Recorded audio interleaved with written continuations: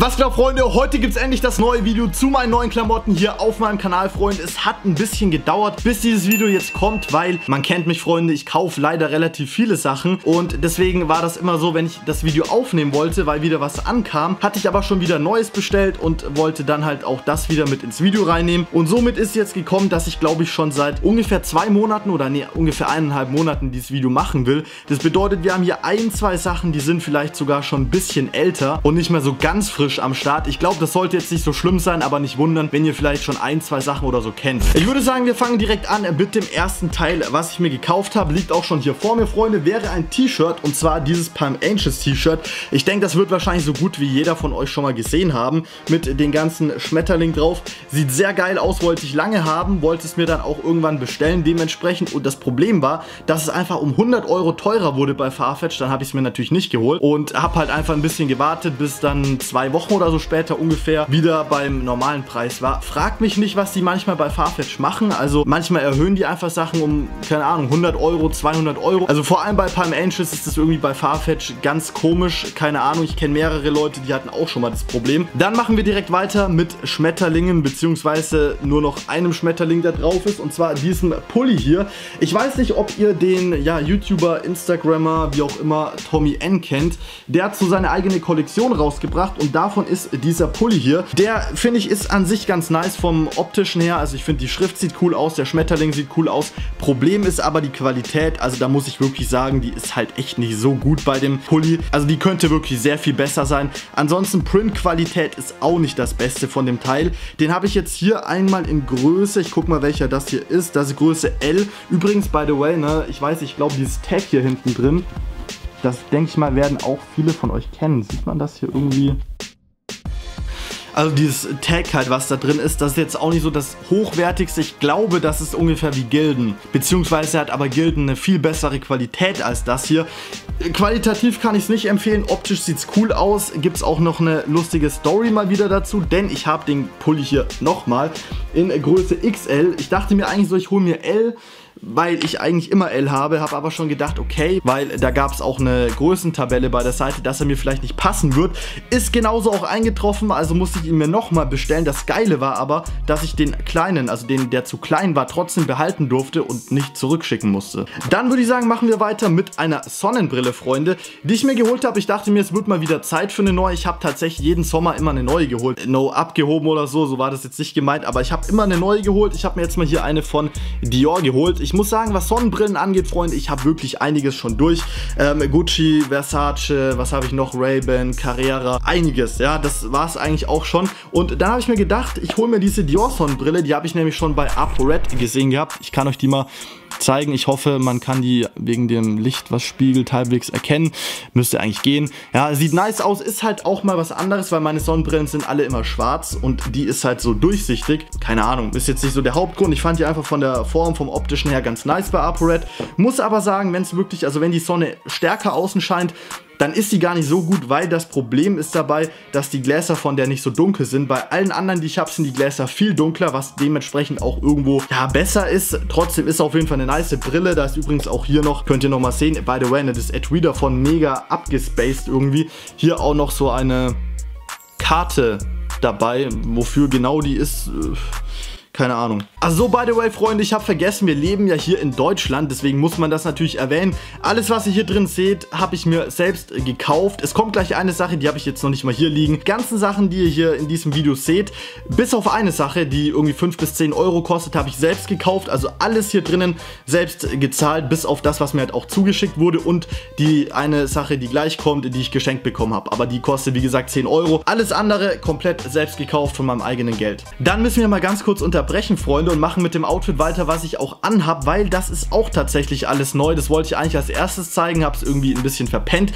Das wäre einmal diese D-Squared Cap, die habe ich mir neu geholt, einfach schwarz-weiß, ganz clean, gibt es nicht viel dazu zu sagen. Das Komische ist aber, ich habe 3 D-Squared Caps und alle haben eine andere Form. Also Warum auch immer. Ich dachte eigentlich immer, die wären alle gleich und fand die generell vom Schnitt und so halt immer, ja, am besten eigentlich. Trotzdem irgendwie die eine, finde ich, steht mir besser, die andere schlechter. Es ist leider so, dass mir die Icon Cap immer noch am besten steht, zumindest meiner Meinung nach, weil die irgendwie, die hat so eine Mischung aus dem Schnitt und dem von der anderen Cap, die ich auch noch von D-Squared habe, und deswegen habe ich eigentlich auch immer die aufgesetzt, weil die einfach clean ist, einen coolen Schnitt hat. Leider ist die nicht mehr so beliebt, sage ich mal, und ja, mittlerweile dachte ich mir dann so, okay, es wird mal Zeit für eine neue. Dann habe ich hier diesen Pulli an, den habe ich schon mal in einem extra Video vorgestellt, der ist von dem Merch von Kyle Hoss. Also der letztens vor 2 Wochen oder so rauskam. Crew steht hier drauf, auf dem Arm ist auch ein Print drauf, auf der Kapuze ist hier auch ein, ja, Stick drauf, sogar ein Stick. Young, Dumb, Rich steht da drauf. Da kann man jetzt von halten, was man will, würde ich mal sagen. Aber an sich die Qualität und der Schnitt von dem Ding ist mega gut. Gab es auch ein T-Shirt dazu, muss ich jetzt leider gestehen, dass das schon in der Wäsche ist, weil ich da einfach mal schön,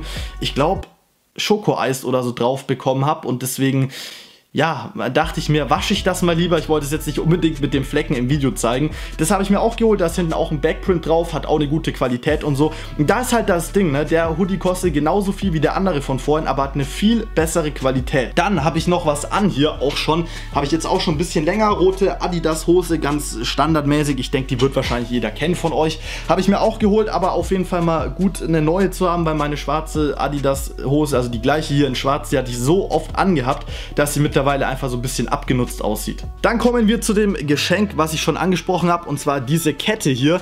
Die ist, glaube ich, von ASOS und hat, wie gesagt, so 5 bis 10 Euro ungefähr gekostet, also gar nicht teuer. Ist einfach eine Kette mit einem Schloss dran. Ich denke, das wird jeder kennen. Tragen gerade im Moment tatsächlich sehr viele Leute. Ich fand das irgendwie immer nice und wollte dann auch lange Zeit eine haben. By the way, kann man die, damit man die nicht verliert, einfach hier so... Okay, die rutscht schon ein bisschen ab, aber ihr seht, die hält auf jeden Fall so ein bisschen da dran. Dann machen wir weiter mit den Sachen, die mir zugeschickt wurden. By the way, bevor wir dazu kommen, Freunde, habe ich mir noch ein Skateboard geholt. Das passt jetzt nicht so perfekt in das Video hier rein, aber dazu gibt es ein extra Video. Das würde ich gerne hochladen. Problem ist allerdings, dass wir echt noch nicht so viele Leute auf dem Kanal sind und ich würde das gerne hochladen, wenn es halt ein paar mehr Leute sehen, weil ich glaube, das wird vielen gefallen. Deswegen lasst gerne schon mal ein Abo da an der Stelle, aktiviert am besten die Glocke. Es kommen so viele geile Videos noch auf euch zu, Freunde, deswegen es lohnt sich wirklich. Wenn es sich lohnt, dann könnt ihr auch immer noch deabonnieren. Dann kommen wir zu den Sachen, die mir zugeschickt wurden und dann noch zu den neuen Schuhen. Zugeschickt wurde mir hier einmal dieses T-Shirt von57GGVkZhjE. Ist natürlich unverlinkt, sieht folgendermaßen aus, also einfach ein cleanes T-Shirt, hat aber ein rotes Detail mit drinnen, was ich geil finde. Ansonsten Print, wie gesagt, habt ihr ja gesehen, einfach schwarz-weiß davon. Da wurde die Kamera, glaube ich, auch ganz kurz irgendwie dunkel. So viel dazu, das ist das T-Shirt und dann habe ich noch Caps bekommen, Freunde. Und da muss ich wirklich sagen, Respekt dafür, die Caps haben die gleiche Qualität wie die D-Squared Cap. Auch von der Form, vom Schnitt her sind die dem Ganzen sehr ähnlich. Also deswegen sind das auch echt, deswegen hatte ich auch zum Beispiel die Cap hier schon jetzt mittlerweile mehrmals auf. Ist einfach schwarz mit einer weißen Schrift, also mit einem Stick drauf.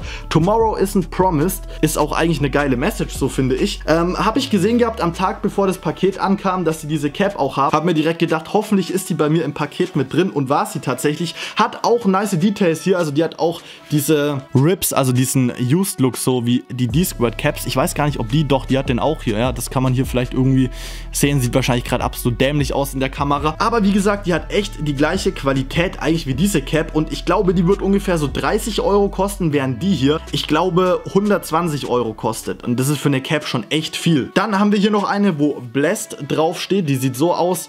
Auch wieder natürlich qualitativ und so sehr gut, by the way. Man kann die hier hinten einfach so verstellen. Und dann haben wir noch eine Trucker Cap. Ich muss sagen, ich war an sich nie so derjenige, der sich dafür krass interessiert hat für Trucker Caps oder was heißt, ich war kein Fan davon. Ich habe mir halt nie eine geholt. Ist aber ganz cool, jetzt endlich mal auch eine zu haben. Gerade so für den Sommer ist das halt geil, ne? Also für die Leute, die nicht wissen, was Trucker Caps sind, das sind halt die mit diesem Netz hier hinten. Und vorne ist dann das gleiche drauf wie bei dem T-Shirt, also das gleiche Motiv. Ich muss auch da sagen, Freunde, ich habe die Cap auch schon mehrmals aufgehabt jetzt, obwohl ich, wie gesagt, vorher nie so der, ja, also keine Ahnung, ich weiß eigentlich selbst gar nicht, warum ich mich für Trucker Caps interessiert habe, aber irgendwie ist nie dazu gekommen. Das waren jetzt auf jeden Fall die Sachen, die ich zugeschickt bekommen habe. Grüße gehen auf jeden Fall nochmal raus an der Stelle an Timo von 57GGVkZhjE. Wird wahrscheinlich nicht das letzte Mal sein, dass irgendwas auf diesem Kanal mit dieser Marke kam, also die bringen auch wieder neue Sachen raus und so, wollen sich da auch noch mal ein bisschen steigern, also da könnt ihr, denke ich mal, auf jeden Fall gespannt sein. Und ich würde sagen, wir machen weiter und wir kommen zum letzten Inhalt von diesem Video und zwar zu den Schuhen, Freunde. Ich denke mal, ihr werdet wahrscheinlich schon alleine am Karton Karton erkennen können, welche das sind. Schreibt es gerne mal in die Kommentare. Ich würde sagen, wir packen die jetzt direkt hier aus, Freunde. Immer noch muss ich sagen, wenn ich die sehe, sehr geile Schuhe, Freunde. Und zwar sind es natürlich Jordan 1er, die ich mir geholt habe. Und zwar ist das hier der Court Purple. Ich habe lange überlegt, welche ich mir holen soll, weil das Ding ist halt, es gibt viele Colorways, die irgendwie geil aussehen. Bei manchen ist es ein bisschen schwierig, die zu kombinieren. Also an sich ist ja auch lila jetzt nicht so einfach, aber das kann man eigentlich relativ einfach machen, indem man einfach eine schwarze Cargo-Hose, sieht dazu mega nice aus, und ein weißes T-Shirt oder Pulli oder wie auch immer anzieht. Dann hat man eigentlich ein geiles Outfit mit den Schuhen. Gibt auch noch andere Farben, wie gesagt, die ich mir auch holen würde. Ich habe lange überlegt, welche ich mir holen soll und habe mir dann die geholt. Das waren auch die, die ich lange Zeit haben wollte. Problem war immer bei denen, dass die irgendwie 500, 600 Euro gekostet haben im Resell, und deswegen habe ich mir die halt nie geholt, weil Real Talk, so viel Geld hätte ich dafür nicht ausgegeben. Dann gab es aber letztens irgendwann einen Restock, wo ich irgendwie, warum auch immer, nicht mal versucht habe, die zu bekommen. Ich weiß auch nicht, was da los war, und deswegen muss ich mir sie jetzt ein paar Tage später im Resell holen. Für die Leute, die immer fragen, wo ich die Schuhe generell kaufe, ich kaufe alle Schuhe bei Presented by, beziehungsweise, wie das ja jetzt irgendwie heißt, Collect. Hier könnt ihr auch nochmal sehen, ist so eine Karte dabei. Natürlich sind die dann auch verifiziert, also dass die 100% original sind. Ich kann euch nur empfehlen, wenn ihr solche Schuhe holt, ihr zahlt da eigentlich nicht mehr als irgendwo anders dafür, und ich finde, die haben schon eigentlich echt faire Preise, was die ganzen Sachen angeht. Bei manchen vielleicht ein bisschen mehr, bei manchen ein bisschen weniger, also klar, irgendwas findet man vielleicht irgendwo günstiger, aber dafür ist halt kein Risiko dabei. Die Schuhe sind 100% original, und deswegen hole ich, was limitierte Schuhe und generell irgendwelche besonderen, seltenen Schuhe oder so angeht, immer bei Presented by. Ist an der Stelle einfach freiwillige Werbung, damit ihr vielleicht einen geilen Shop für Schuhe kennt. Das war's mit diesem Video, Freunde. Ich hoffe, euch hat das Video gefallen. Schreibt gerne eure Meinung in die Kommentare, wie ihr die ganzen Sachen fandet, was vielleicht euer Favorit war oder was ihr vielleicht irgendwie gar nicht mögt. Wie auch immer, Freunde. Und dann würde ich sagen, sehen wir uns beim nächsten Video wieder. Bis dahin, ciao.